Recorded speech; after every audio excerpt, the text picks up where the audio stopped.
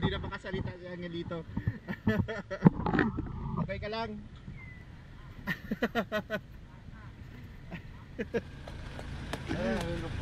Thank you po ha.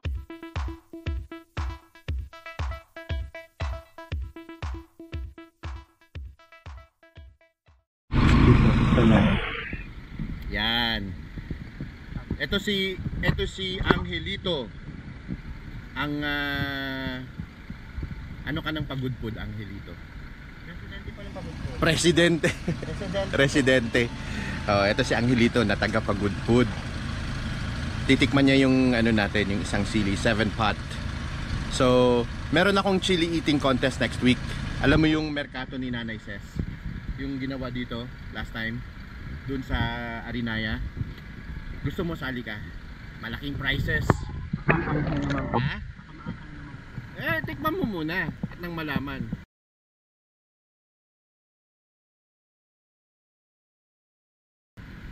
Yan ang mga ipapakain ko sa chili eating contest. Yan, si Angelito, ang tapang, oh. Tibay. Kumain din ako kanina, kaya ako nandun sa taas. Manghang.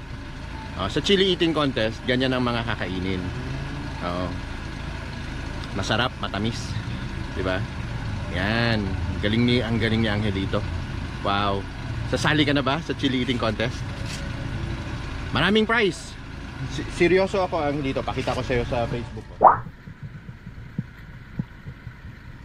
Saan yung ating so, ang mga prizes na naman natin. May hotel stay. Tapos may mga restaurant, may mga tapos may cash.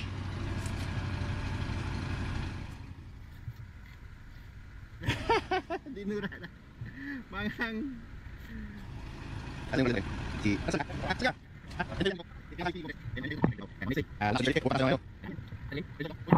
hindi na makasalita si Angelito. Okay ka lang?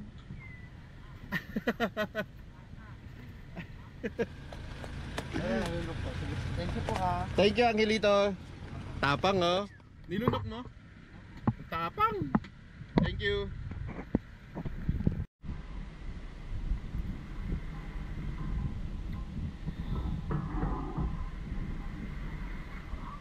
Hello mga friends. So, pepper review tayo. Mabilisang pepper review. Nakatanggap tayo ng maraming pods, maraming chilies from our favorite PEPPERDOC, LNC. Aring E. Ito na yung mga pods. They look really nice. So, a lot of these pods are isasali natin sa yung gaganapin nating chili eating contest next Friday, no? Dito sa, kung makikita niyo yung background ko, ganda-ganda. Nasa beach tayo. Dito natin gagawin yung chili eating contest. So, nag-send ako ng message sa mga kaibigan nating chili farmers, Ellen, Manny, Bokbok, Lyndon, si Arnel, Kuya Rex. So nag-offer sila na magpadala ng pods para i-showcase yung kanilang mga farms, no? So during the contest, ilalabas natin itong mga peppers na to. Tapos i-introduce natin yung farm na nag-grow ng chilies na to. And then ito yung isasali natin sa competition. So competition is the regular style chili eating competition, knockdown system. So I have 12 participants. Bala ko sanang madami, kaya lang because of social distancing, mahirap i-control yung malaking crowd. So sabi ko 12 muna this time. Tapos pag okay na, gagawin natin ulit with more participants. And then knockdown system, so we will start with zero heat, bell peppers, and then build up. Yung aayaw na sa, dahil hindi na nila kaya yung heat, they can tap out and be voluntarily eliminated from the contest. Elimination, tatlong ways. So number 1, voluntary na ayaw na nila kasi hindi na nila kaya yung sili. Number 2, iinom sila ng milk. Eliminated automatically. And number 3, pagka sumuka. So, and then last man standing hanggang matirang matibay. I think we have sufficient chilies hanggang sa umabot tayo sa last man. Meron tayong 7-pot chocolate. Meron tayong Carolina Reaper from Ellen. Meron tayong malaking pod na hanapin natin ang label nito. I think it's somewhere here. Yeah, pero marami tayong marami tayong sili, tapos meron tayong bullet habanero. May tanim din tayo niyan sa farm. Meron tayong wow, what is this?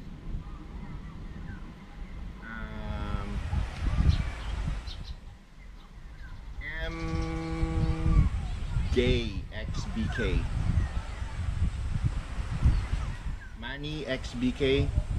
Tatanong ko kay Ellen yan. Ellen, I need to ask you what this is para ma-introduce natin. Pero ang ganda niya, mukha siyang bubblegum. Mukha siyang bubblegum na 7-pot. Tapos meron tayong, I think this is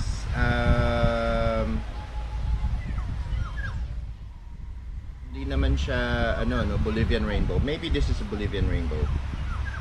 Tapos meron tayong gnarly carburuga mustard gold or gnarly carbonero mustard gold. Yun yung niya. So maraming process. So carbonero is a cross. Carolina Reaper is a cross. So lahat halos yung 7-pot choco is a cross. Ito, wow, look at that pod. So hindi kayang isang kagatan to, no? Kailangan tak at least 3 bites para ma-savor ng contestants natin yung lasa ng pepper. Ayan, oh, laki. Ayan, so yan yung mga i-showcase natin sa contest. M19B28C. I think this is Ellen's special breed, special cross. Ang ganda-ganda niya. So, kailangan nating itanong kay PEPPERDOC kung ano yung mga crosses na nandito. Ayan, ito yung malaki. Choco Brain Strain. Oof. Natatakot na ako para sa sarili ko kasi sabi ko, I have to taste these chilies. And para naman alam nating i-introduce sa mga contestants kung ano yung i-expect nila. So that's brain strain. So what are we going to taste? Let's start with the scary looking yellow. Okay, I think this is a 7-pot, maybe 7-pot na dilaw. So here we go. Ellen, again, thank you for sending. Nagpadala si Ellen ng marami, isang bag actually. So ito separated sa bag para for this purpose, for the pepper reviews. Tapos marami rin palang nagpadala ng hot sauces. Thank you so much, guys. Love you all. Flormar, chili garlic, si May, sila Arnel, sila Bad Boy Tikboy. Oh my gosh, idol ko yan, si Bad Boy Tikboy. Hindi pa ako nagsisili noon. Bad Boy Tikboy na yan. At he's one of the reasons kung bakit na naging passionate about ako sa sauce making. So Bad Boy Tikboy, Lil Bad Baker, thank you. I'm going to do a rundown of all the sponsors in a separate video after the competition and during the competition. Ila-live din natin para we can say thank you and send you all our love from Pagudpud, from Ilocos Norte, from Chingado. So without further ado, let's get to tasting chilies. Aga-aga pa, wala pang alas 9 guys. Pero we gotta do what we gotta do, right? Tapos wala akong, ang inumin ko lang ngayon is may kape. Kasi literally I woke up, pumunta sa beach at gumawa ng pepper tasting review video. So I think ito yung nakaka-attract sa attention ko. Kasi look at how it looks like. Very, very, very scary, very gnarly. And this is what the contestants are going to be tasting during the contest. So, and I'm talking a lot now. So here we go. 1, 2, 3, go. Wow. Okay. Pepper eating contest, kailangan kainin lahat.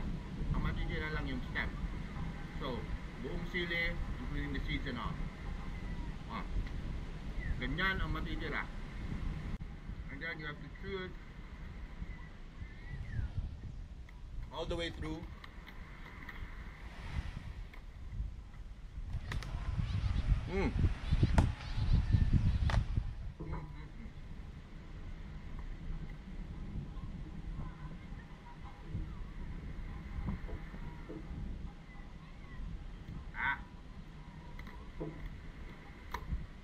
Masarap. Matamis, masarap. Very fruity. Ellen, please let me know what that is. I like it. Tabi muna natin to. So, nagbe-burn na siya. Kunti-kunti na, yan na. And nasisinok na ako. That is a telltale sign na deadly yung kinain ko.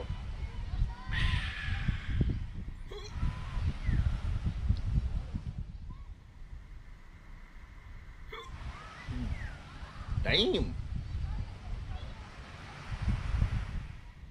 Para siyang may shockwave sa lalamunan ko.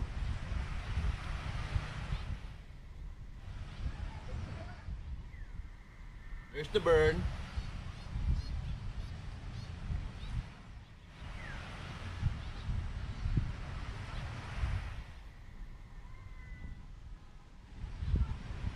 Oh yeah.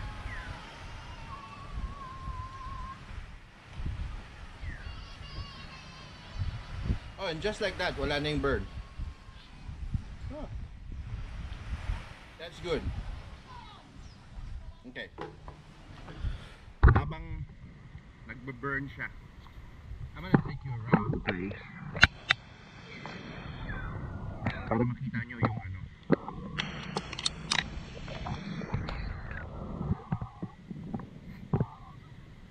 Look at it, guys.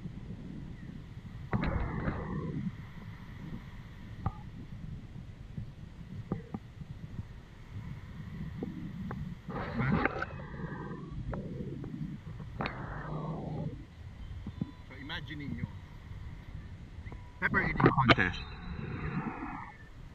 Tapos ganito yung view, ganito yung scenery. Diba, napakaganda.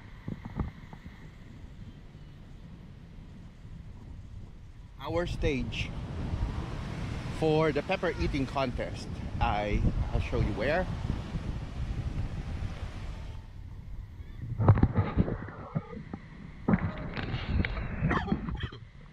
Over there, that strip of beach. Mahaba na yan.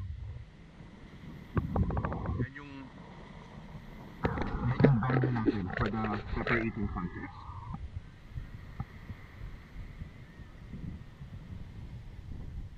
Check it out. Nice.